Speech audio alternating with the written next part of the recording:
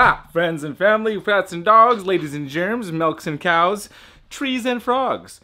This is gonna be a good one today. Ooh, I haven't even had any coffee yet. The energy is just coursing through my veins for no apparent reason. A lot of people ask me, where do I get my coconut substrate? Where do I get it? Where does it come from? I'm gonna tell you today. Nobody actually asked me that. I'm just making it up. But you guys just have to take my word for it on everything.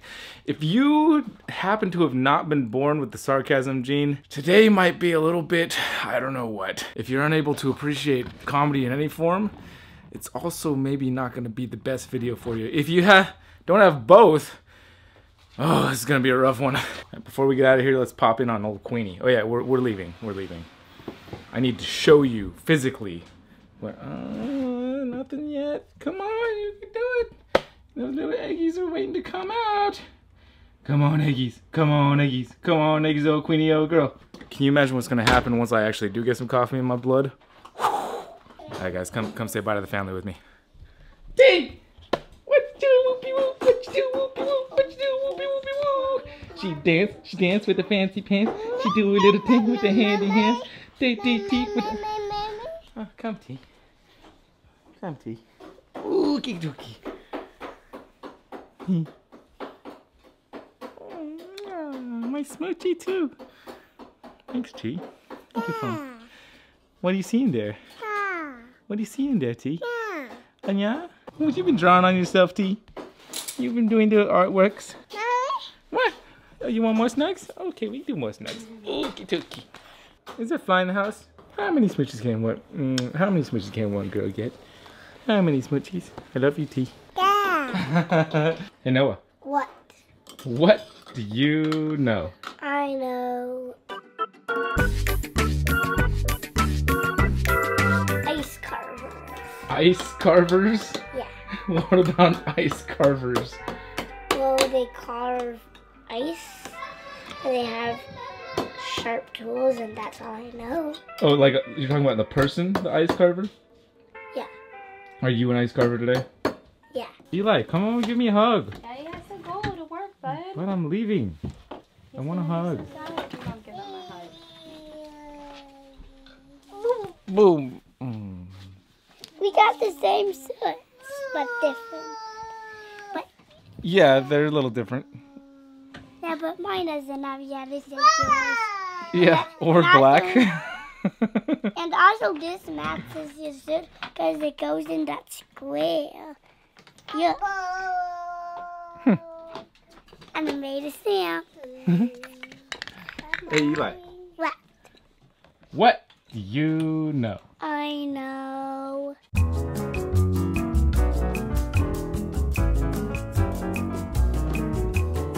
Velociraptors. Velociraptors? What about velociraptors? That they have sharp claws and teeth and good speed and good claws and a tail, and that's what I know. You can help Mommy clean up the room today? Sorry, Mommy's, you're on your own. He's gonna help me. Zap! Alright, we got about a 3-hour drive, and I'm gonna bring you guys along for the 3 most interesting minutes of that drive. Ready? Start the timer. Let's go.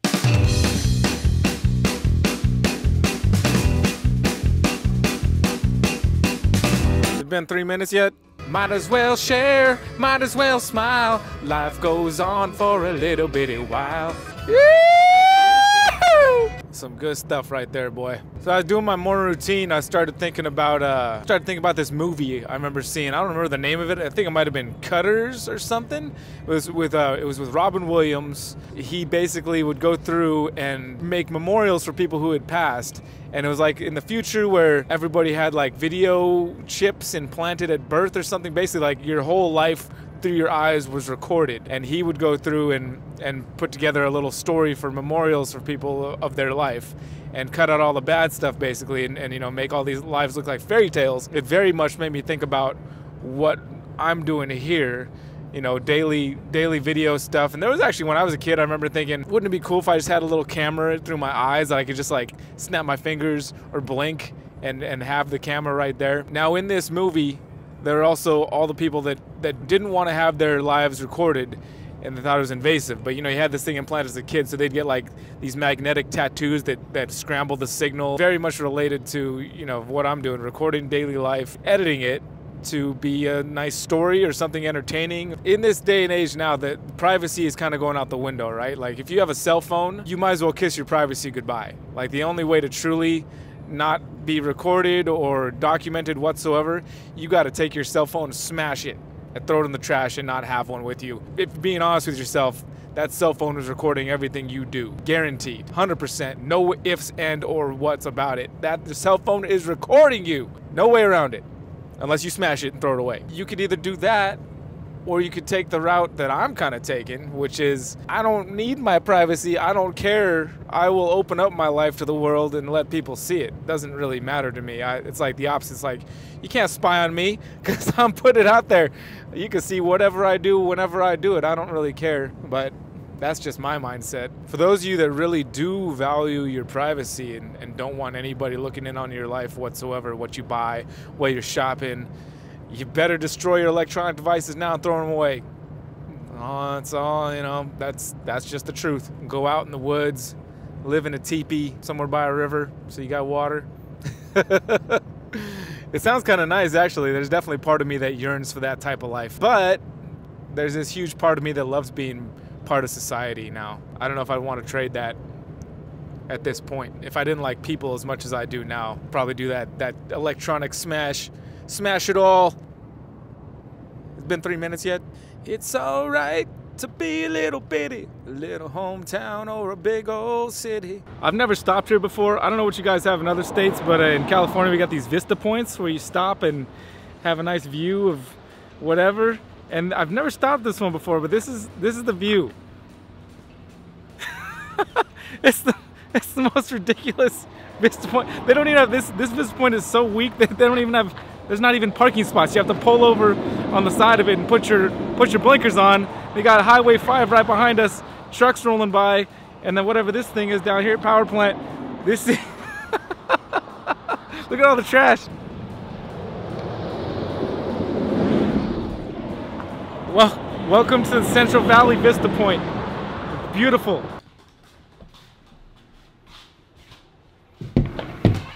Jimmy! Do you ever wear shoes? You're always in flip-flops. I've worn a shoe or two in my day. I was gonna do this whole segment where I came in here and pretended like I stole cocoa blocks, and that's where I got my substrate. Like I was gonna come and like take chunks of coconut and like. Is that premeditated thieving? Yeah, premeditated. I was gonna take it, chunk it up, and stuff it in my pockets, and like keep stuffing it and walking by you and Jesse until you guys noticed that I was walking out of here with my pockets filled with coconut substrate. I thought it was gonna be funny. This is what I thought of this morning, and then I was gonna like title the video "They're on to me," and like I don't know. You must have been really bored and no coffee in your system. That's exactly what happened. I hadn't had any coffee yet. That's exactly what happened. I just wanted it to be funny, Jesse.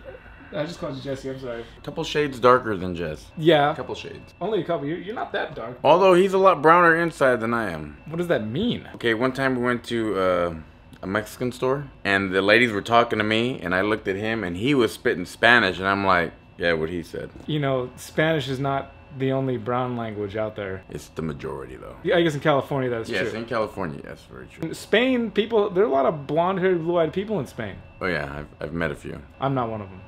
Clearly. So basically, what my purpose of coming to you is that I need some comedy to make up for my lack of being able to follow through on the little skit I was planning to do, because it was going to be fake. That was the problem. It was going to be a fake skit, which I don't have a problem necessarily doing fake skits, you know? Well, no. Apparently I do. I want them to be real skits. Is it possible to do a real skit? Well, yeah. You don't tell anyone what you're doing. Oh, you mean, you know, tell the people on the camera what I'm doing? And tell the people involved as well. Say, hey, I'm gonna rob you, but pretend I'm not robbing you. Good point, good point. I didn't have it in me to create that fallacy, I guess. Again, you would probably need to drink a little bit more coffee, maybe an energy drink or two, and then you'll come up with the genius mastermind plan that you normally do. Well, here's the thing. I drank like 2 coffees on the way here, and I'm... Like when you did the whole wilderness thing, when you were talking like you were Australian or British or whatever, I don't know what accent that was, that was kind of a comedy genius right there, a little bit. Thanks, Jimmy. I'm gonna have to do something like that again. Maybe. Oh, I got an idea. What if I did a thing where like I pretended that I steal all my coconut substrate from here, and then I can come in and like fill my pockets with coconut substrate, try and sneak around until you guys notice there's coconut substrate falling out of my pockets. Would that be funny? Probably not. Look at these two ass clowns.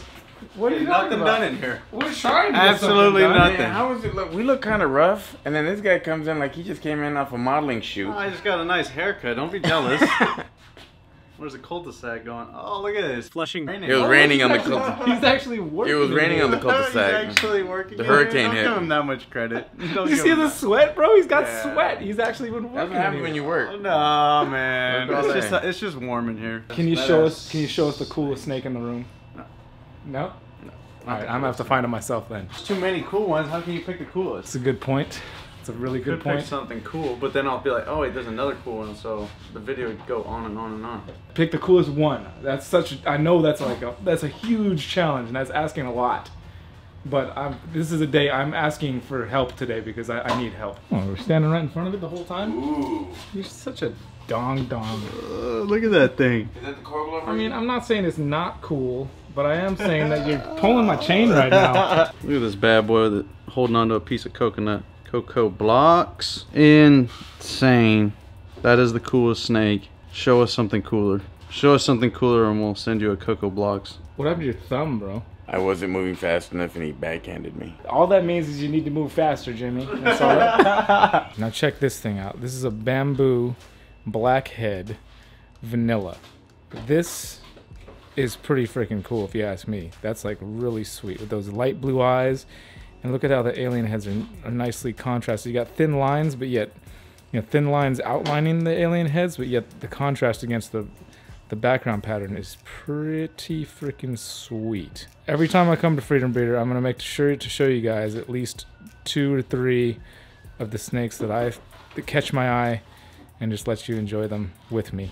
Ow, my toe! Why we wear shoes around here? Okay, I really like this one too. This is a cinnamon Mojave leopard, and of course the Mojave gives you those nice alien heads right there. And then when the leopard and Mojave mix, you get these nice, the alien head starts running this long streak down the side of the body, becomes one with the universe. And then that cinnamon bringing out those nice soft brown colors and that patternless head, nice and clean looking head. And ooh, so nice. Oh, so sweet. Oh, so good. That right there, see that? You know what that stands for? Tell me if you know what that stands for. Comment down below if you know what that stands for. So the truth is that I do actually steal my Cocoa Block substrate from Freedom Breeder. I just kind of run around the side, and there's this big pallet of it out there, and I just kind of grab a couple blocks and shove them in my truck and then run away without telling anybody. But I really do think that they're onto me now that I've started talking about it in front of people.